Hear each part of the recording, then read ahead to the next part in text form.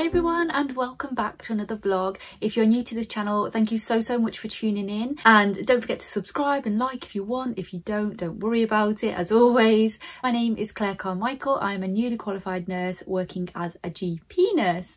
So today I'm going to be doing a Q&A vlog for you all. I've been gathering your questions together and I have my laptop ready. I've saved them all, I've screenshot them all so that I can be prepared. Let's start with the first question. So the first question is all about how to make friends at uni, because it can be so lonely and people are already in cliques. Now this is, I feel this absolutely, especially as a mature student going into uni, it can be very daunting, very scary. And I think I've said this before in a previous vlog, but it took me a couple of months to actually speak to anyone and make friends properly. But I think just go out there, say hello to people, sit with people, talk to people if you feel comfortable. If you're that person that you can see someone else that's alone, talk to them, invite them into your group. You know, it's, yeah, one of the things that our programme director said to us was surviving uni and staying successful at uni is all about having friends and having that support network. And do you know what? It's absolutely spot on. If I didn't have my friends in the end, I finally did get some friends, I don't know where I would be right now, because they were just amazing and they have no idea how much they supported me throughout uni. So I think just trying to make friends is always a tough one, because it's hard to judge people's reactions and what sort of person they are, what sort of sense of humour they are. But just sit next to people, start talking to people, make polite conversation, maybe ask for some help. Like if there's an assignment going on, there's a revision, ask for some help. Maybe post in your university groups as well. If you're on a Facebook group or something, just say, does anyone want to get together and do a revision session? I think that those little things are going to really help you bond and make friends, hopefully. Are there any areas you wish you had developed more in? Oh, what a question.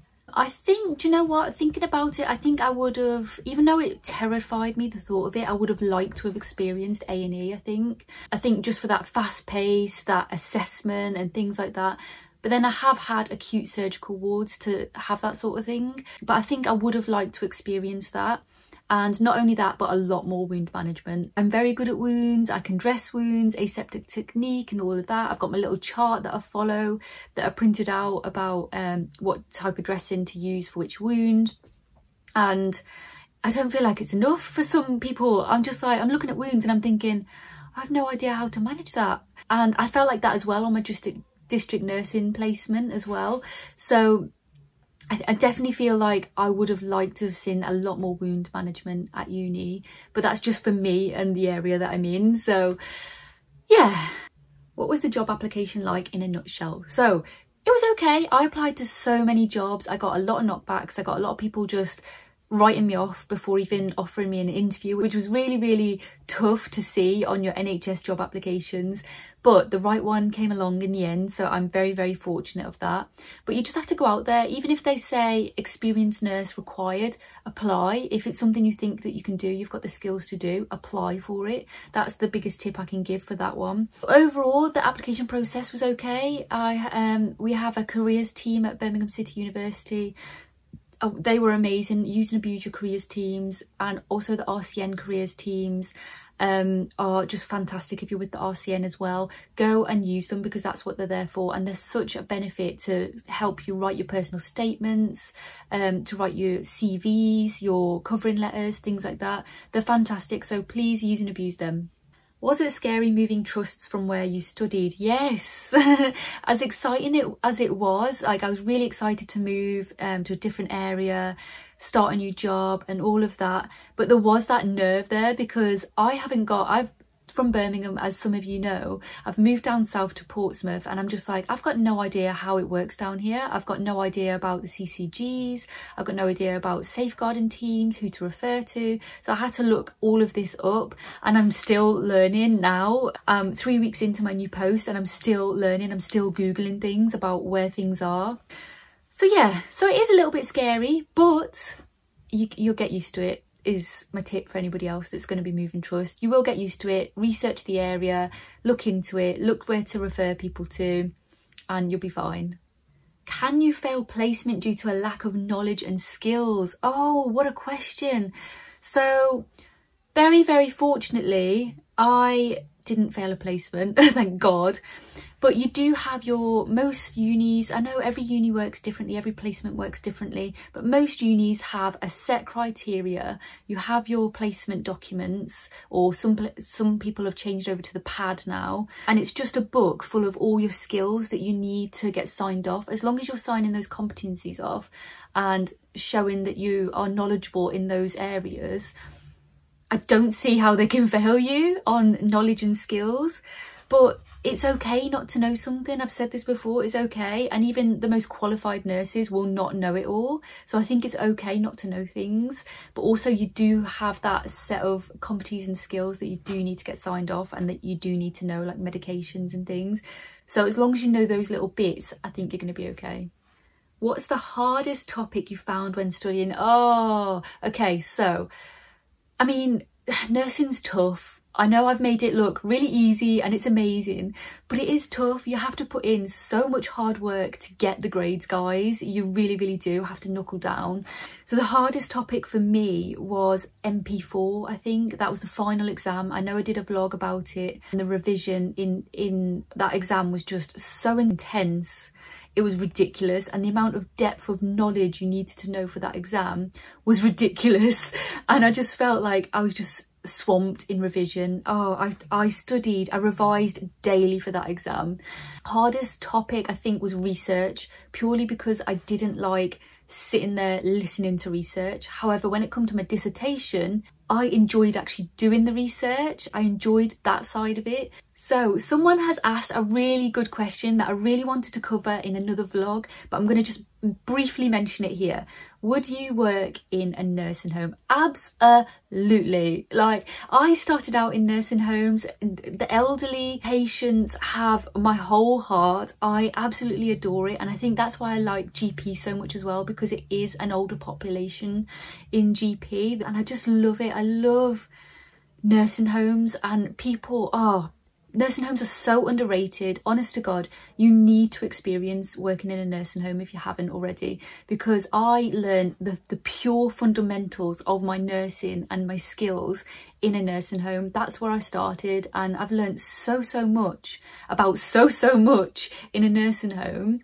It's just amazing. And you are going to have tough days, like everywhere. Everywhere you're going to have tough days, the bad days, the days that you're stressed and you're short-staffed and all of that. But you know what, I loved it. So yeah, so anyway, it's too long. I love nursing homes. Please, if you're thinking about working at it, go and experience it, volunteer, ring them up, have a look into it. It's amazing. But I'm going to do, is coming. The nursing home side of nursing is coming in a completely separate vlog. It's something I've wanted to do for a while, and I completely forgot about it until recently. And yeah, just wait for it. If you miss some time off during placement, how do you make up your hours? This is quite a common question, actually. A lot of people are so worried about the hours because the NMC require you to do 2,300 hours over the 3 years. Whether you like it or not, you have to do those hours. So if you're missing time off, uni, I know our uni overcompensated a little bit with the placement hours, so that if you did miss a day here and there, it was okay. It didn't really matter so much. But if you're having weeks and weeks and months off, then you're going to have to make up those hours. I know at Birmingham City University, we had a period called the cap period, and that's where we made up all of our hours. So every uni should have their own way of doing things. So just inquire with your own university what they do and ask that question with the placement team. What routine did you adapt with exams and content? So the way I eventually got into it was you break it all down, you think about it logically, you look at an exam and you think, okay, what's important? What are they realistically going to ask me? Because you've only got so many questions, but they teach you so much. So I looked for clues when they were teaching. If they sort of pointed in a direction of a certain thing, I would write that down and star it. Then I would look at the most important things that I thought. That doesn't even make any sense, but I would look at it as a whole. I would sort of filter out the bits that I knew So there'll be some things that you know, and there'll be some things that you really don't know. The things that you really don't know, that's the bits that I would revise, because I already know the other bits, so I kind of don't need to revise it, if that makes sense. So that's the way I sort of broke it down. I then made flashcards and just put bullet points, diagrams, used all these colours, put them all over my walls, everywhere I could see them, and just kept looking back at them and refreshing my brain. Also, I've said this before, but using all of the lobes of the brain, so watching videos, speaking, so quizzing each other in a group or with your friends and family, writing it down, using colours, using diagrams, all these different ways to visualise it. And the theory behind that is, if you're in the exam and one part of your brain goes blocked and forgetful, the other lobes are going to back it up, because you've reached those other lobes by the different techniques that you've used. And honest to God, it works. It worked for me. It'll work for you, I'm sure. Just have to revise in the right ways. Oh, this is such a common thing, and I do it as well. So I put pressure on myself to know everything to do with nursing. Do I need to know it all? No, stop it. You're putting so much pressure on yourselves. I do the same. I felt horrendous the last week about not knowing enough, and there's things that I didn't know, and it's made me feel so bad about myself. We can't know it all. We can't know it all, guys. Nobody knows it all, and nobody likes to know it all anyway. So even top consultants, I've had top consultants ask me advice about something because they don't know a particular thing, because that's not their speciality. And I was just like, after that point, I was like, that just shows that literally nobody knows it all. You can't physically know it all. You will specialise. When you qualified, you will specialise in your area, and you'll get so used to that area that you'll forget about maybe teaching about cancer at uni because you don't work there. You'll forget about sexual health if you've had any teaching on that because you don't work there. If you're going into sexual health, you might forget the wound management, things like that. So it's absolutely okay not to know something, as long as you're safe and you're keeping your patients safe. That's the main thing. And you can rationalise and justify all of your actions, if that makes sense, and go on evidence-based practice, always.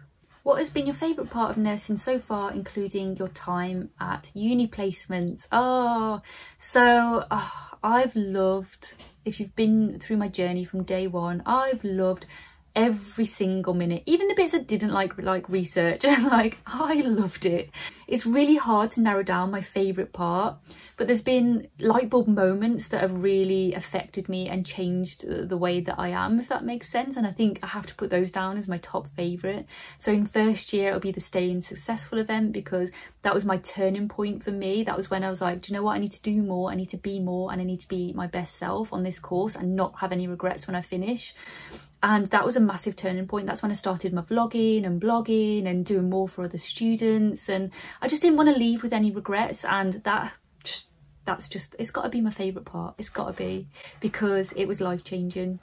But my other favourite part, if I was going to talk about placements, it'll be when you make a difference to your patients. That has to be top, because if you've done something, and it can be the slightest little thing, like someone's maybe got feces on them, or cleaned them up, and afterwards, and they're just so grateful to what you've done for them. And it's just the little tiny things that really make a big difference to some people's lives, and it touches me so much, and I get really emotional about it. So I'm not going to go into it because I don't want to end up crying again on this vlog, but just those little moments with patients are just the best. Oh, this is a very good question. So, opinion on trainee nursing associates, and would you have chosen the path if given a choice? So they just brought out the nursing associate when I got into university. So I'd already got into university, so I thought, let me just take this path. But if I'd known about it before, I think I might have chose that route, because you get paid for it. You're doing a lot of the nursing sort of skills as well as the healthcare assistant skills. You're that sort of in-between sort of person. You've got all this knowledge as well. So I think it's an amazing, and I'm not just saying this, I think it's an absolutely amazing route. I think it's fantastic. It's only a 2-year course as well, which is even better. Although saying that, I don't regret doing the nursing degree, because I've loved every single minute of my nursing degree. The 3 years has been amazing, and I wouldn't be where I am now without that. So I don't regret it, but I think I might have chosen it if I knew about it at the time. And my opinion on them, as you can see, is They're amazing. Nursing associates are fantastic. They are so knowledgeable. They are a massive, massive help to the team.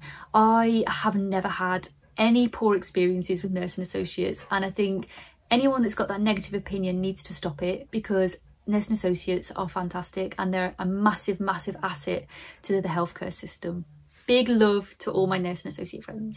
Oh God, this is a really long-winded question, so I'm going to try and answer it as fast as possible. So what's the difference between a GP nurse and working in a hospital? GP is very much primary care. It is that first contact with the patient. You are preventing them from the hospital point. You're doing everything you can to prevent them from hospital, and you will see a whole variety of different ages, different conditions, different things. You see literally everything. It's more long-term conditions, asthma, COPD, diabetes, hypertension. You've got wound management, travel vaccines, baby vaccines, all the sexual health, contraception, all these different things. Like GP, you just do everything. You are wearing many hats. You're not just one type of nurse. You are like many types of nurse, if that makes sense. And that's why I love it. However, in the hospital, 9 times out of 10, it's more specialised down to certain areas. So you'll have orthopaedics, and then you'll have the renal, you'll have respiratory wards.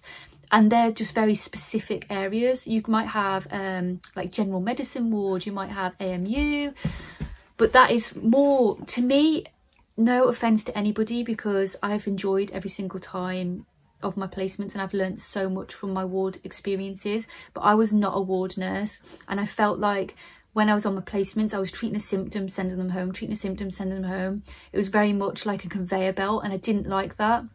I didn't like that I didn't see the patient again, and that really troubles me. I still think about patients now that I saw in hospital, and I always wonder, what's happened to them? Are they okay? But with GP, you see your patient over and over again, you're building that rapport, and it's just amazing. Do you have a morning or evening routine? So I'm going to do a whole vlog about a day in the life of a GP nurse, and it's going to show all of that. How to make the most of placement. I'm first year and finding it hard at the moment. Oh, so sorry you're feeling this. Big love to you, because I know this feeling, and I think most of us know this feeling. You're not alone, I absolutely promise you. And if anyone else is feeling like this, comment below to show this person, because it's hard. I went on my first ward placement, I hated it, and it wasn't the staff or anything like that. I just hated it. I hated the layout, I hated the routine, I hated just everything. And I knew from that moment that I wasn't a ward nurse, and it made me doubt myself. It made me think, oh my God, I feel so guilty because I'm a nurse. I should want to care for patients when they're at their critical times. Why do I feel like this? And I questioned myself, and I thought, can I be a nurse? Can I do this? And I had to push myself through that placement. I'm not even joking. I used to go home crying. I know this. Luckily I didn't vlog then, because you would all be put off nursing. I hated it. But as I went on and my placements went on, and it was okay. You do get into a routine, and you have to remind yourself, do you know what? It's only a placement. I don't need to work here if I don't want to. I can go and work in GP. I can go into the community. I can go to sexual health. I can go into research. I can do all these amazing things. You don't have to work in that area that you're on placement, and it's only for a set period of time. So just remember that. Just remember that you're not there for that long. Just get your head down, work hard, get your book signed off, and make the most of it. However, if you're having problems, bullying, harassing, anything like that, please report it, get support if you really, really need it. Don't suffer in silence, because it is not nice. When should I start applying for positions and where to look? So this is depending on the area you want to work in. When I was applying to GP, I started applying sort of middle of my 3rd year, start of 3rd year sort of time, and they said it was way too soon. Because GP is a very small clinic, they want someone to start now, so you have to apply for GP at the end of your 3rd year. That's my tip for GP. However, I did get a community job offer, and that was sort of middle of 3rd year, so they were happy to wait for that. And the same with wards as well. So wards, a lot of my friends got their jobs in 2nd year. Wards are more than happy to keep that position open for you. Everywhere's desperate for staff, so a lot of places are willing to hold the post for you.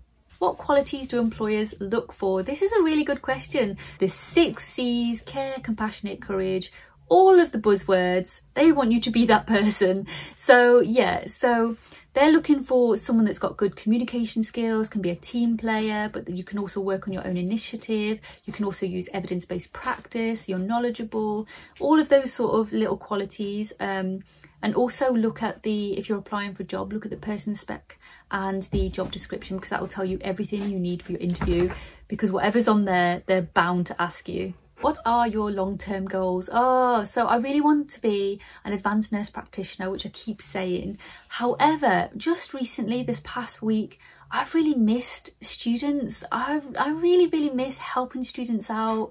And it feels like since I've left university, I don't do that as much. Like I do my vlogs and do my blogs and I comment on social media and stuff. But I used to do so much at university to help students, and I used to do open days and things like that.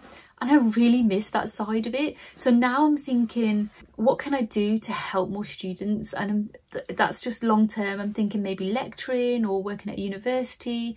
I think I'm going to enjoy that a lot, as well as doing clinics, obviously keep my patients in clinics. This question is all about reflection. So what sort of events should be reflected on? Just started a new module on reflection.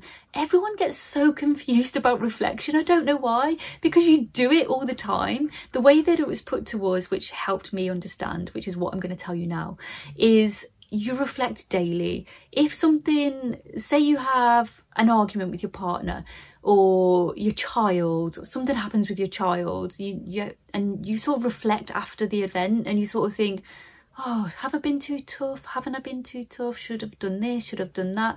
That's reflection. But just because they're bad events doesn't mean that you can't reflect on the good events. So if something went well, you want to reflect on, okay, what's gone well and how can I make this go well next time? How can I keep doing this so it keeps going well? And how can I build on that to improve? And that's literally it. Don't overthink it, guys. Oh, someone knows that I don't like wards. If you had to work on a ward, what would it be? It would, do you know what? I'm going to say orthopaedics, because I've been on a couple of orthopaedics wards and I've learned so much from that ward. They are where I've got most of my acute skills from, I would say, because I saw so many patients that deteriorated suddenly from having a hip operation or knee replacement, and I've responded accordingly and luckily got it right. So I would say orthopaedics, because yeah, it was really good for my skills. So, can you discuss absences and managing your own health as a student nurse? I've briefly talked about absences, so I'm going to talk about the health side of things. Now, even the most positive, motivating people like me, I'm positive, I love life, I enjoy life to the fullest. But that doesn't mean I'm not human. It doesn't mean I'm a robot. I will feel things. I will have a down day. I've been on a vlog before and I've just sat there and just cried because I've just had a day and a half. And that's normal. It's okay to have those days. There's the hashtag, it's okay not to be okay. And I think we feel so guilty when, I know I do. So I'm just going to talk about something briefly. I'm not going to go into it too much because I want to do a whole separate vlog on mental health. But I have been feeling a little bit low lately, and it's a lot of things have just been getting to me and I felt a bit down. But I had to remind myself that that's okay. It's okay to feel like that. You know, a lot has happened. I've had a lot of changes in my life, and nursing is this. Every day is a new day. Every day is learning. Every day something will happen that impacts you mentally. We are human. We are going to get emotional. But it's really important that you recognise it and get help when you need it, and sort of do things like spend time with family, spend time with friends, treat yourself, go out, do all these things to sort of help your mental health. And if you find yourself really struggling, please talk to someone. Say, do you know what, I'm not okay, I need to speak to someone about it. And I think that's a really important thing. I think it's when we don't speak about it and we shy away from it and we sort of hide those sort of feelings, that it's just going to get worse and worse and worse, and we don't want that. So just get yourself some help, do the best that you can, keep yourself hydrated, keep a bottle of water on you. If people are refusing you water, report it, because that's not okay. It is a tough job. You're 12 hours on your feet, and I think it's part of the Health and Safety and Manual Handling Act that you should be having regular water breaks. So stay hydrated, guys. And that's also really important for your mental health. it's really surprising if you don't drink enough how it can affect your mental health, your bowel habits, your weeing habits, your whole body system. So keep hydrated, keep nourished, eat the right things, don't eat a lot of junk, and hopefully you'll be amazing. Can you prescribe as a GP nurse, or does medication still go through GP? This is a really good... Oh, hi Dylan. Dylan wanted to say hi. Dylan, you gonna say hi? He says hi. Prescriptions, that's what I'm learning right now. This is what the PGDs are all about, patient group directives. So as a GP nurse, as a nurse in general, you can give certain things without a prescription from the doctor. So this is called a PGD, which you are signing to say you understand it, the side effects, contraindications, all of that of medications, and you are giving that to the patient. So if anything happens to that patient, it is all on you. All of it on you. It's not the GP's fault. He hasn't told you to give it. It is all on you. However, medications have to be prescribed by the doctor. Things like dressings I can prescribe. It's not a prescription, I'm just issuing it. So it will print out like a prescription. It will go on the doctor's name. But I just click issue to issue dressings for patients. That's all I can do. I can't prescribe medications. I can't do any of that. However, if I want to do that, I can do a separate course, just like any nurse, whether you're in a ward or whatever. No one can prescribe medications unless you do the course. You need to do that prescribing course. You can't just prescribe medications. However, things like vaccines, I can give under a PGD. You don't need a prescription for that, if that makes sense. So yeah, I hope that makes sense. So the short answer is no, no one can prescribe without a course. So there are a lot of questions on GP, which I've covered in a previous vlog. So if you go back and just have a look at my GP application process vlog, I did one on the specifics as well of applying to GP and what you need, if that makes sense. So go and have a look at those vlogs because I've already covered them, and this vlog's going to be like hours long if I go through all of these. Hardest part of nursing and why? Oh, that's a great question. Now, nursing is tough, like I said. There's so many moments that you're just going to be like, I can't do this. And those points for me were more when I don't understand something, or when I get something, not get something wrong, but the knowledge base isn't there, so I won't know something and I'll be like, oh my God, I'm such a bad nurse. Like we've talked about before, putting pressure on ourselves. That's when I start to feel like this is really, really hard and I can't do this, is when I think that I'm not knowledgeable enough. Also, the emotions of nursing is really, really hard. So it's really hard because we are only human. We're gonna get days where a patient really touches our hearts, or a patient suddenly dies on us, something like that, that's gonna really affect us. And we need to be open and honest about those things and seek advice if we're struggling. But those days I think have been really hard for me. There has been a couple of times where patients have suddenly died and it's not been expected, and that's really affected me because I built that bond with that patient and I'm constantly asking, well, what happened? Why has this happened? Life can be so cruel, and that's the hard part, I think, of nursing. So this is a good one. I've never covered this. So how did you feel the first time you did CPR? And the reason why I've never covered it is because I've never, thank you God, never ever done it. I've never had to give CPR on a real person, and it's something, I'm not gonna lie, it terrifies the thought of doing CPR on a real person, because of that knowledge. I think that actually a lot of people don't make it, and I don't think I'm going to be okay with that. If I'm giving CPR to somebody and they don't make it, I'm going to be that person that has a little bit of a breakdown, I think, afterwards, because for me, I want to save lives. I want to save that person, and that's going to be hard. But I've never given CPR, and hopefully, fingers crossed, I will never have to give CPR. Well, this is a random question. Where were you born? I was actually born in Scotland. That's a very, very good question. So it's a long-winded explanation, but I was basically born in Scotland, moved down the map. I went to school in Liverpool, and then I lived in Runcorn for a bit. I lived in Liverpool, obviously. I've lived in Cheltenham, I lived in Cirencester, and then I moved to Birmingham. And then after Birmingham, I'm now down the map. So I've gone top to bottom of the map, Scotland to Portsmouth, and I've ended at the bottom. Here I am. Oh, this is a good one, because this is another love of mine, as well as the elderly, is sexual health. So how can a nurse get into sexual health? apply. Look on the NHS job sites, Google your local sexual health gum clinics, or the local Google your local Brook clinic, sorry. Google your local Brook clinic, Google sexual health jobs, and ring them. If there's no jobs online, ring them and just say, have you got any vacancies? They are taking on newly qualified nurses as well, so don't think you need experience. Apply anyway. How is it like working autonomously? Like, I really love it. I genuinely love being autonomous, and that's why I really wanted to be a GP nurse as well, because sometimes it can be a little bit much when you've got so many doctors and nurses around you and things going on, you can't think.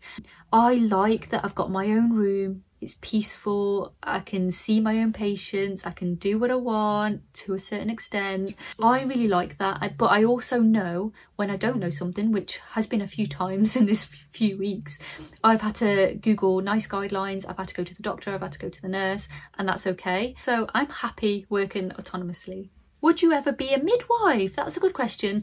Now, I did think about midwifery because when I was on my GP placement, I spent the day with a midwife and she was amazing and I loved it. I loved doing the baby scans and things like that. However, I don't want to do the delivering the baby side of things.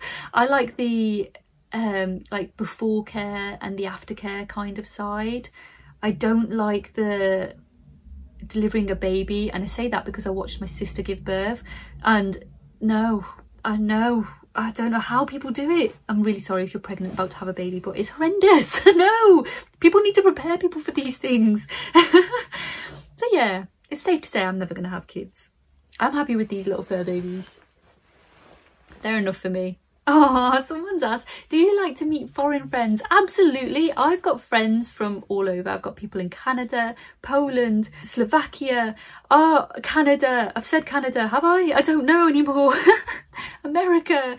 I've got friends from all over and I love it. I love having foreign friends. I love the different cultures. I love the different accents. Oh, accents. I love accents. I love it. So yes, absolutely.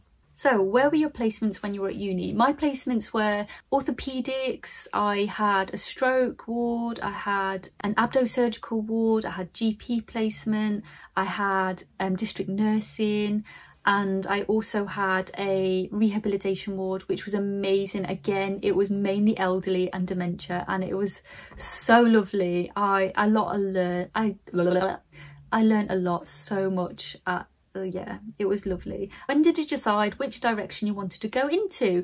So I knew, well, I didn't know, but when I first went into university, I wanted to be a sexual health nurse because that's where I'd worked, and in my head I was like, I'm just going to go to uni, get my qualification, come back as a sexual health nurse, because I still absolutely love sexual health. Anything I can do with sexual health and contraception I will do, because I just love it. It fascinates me, and I know that sounds weird, but yeah, it's where my heart is at. So yeah, and then I got my GP placement, and then I completely fell in love with GP, and I was like, do you know what, actually I need to be a GP nurse.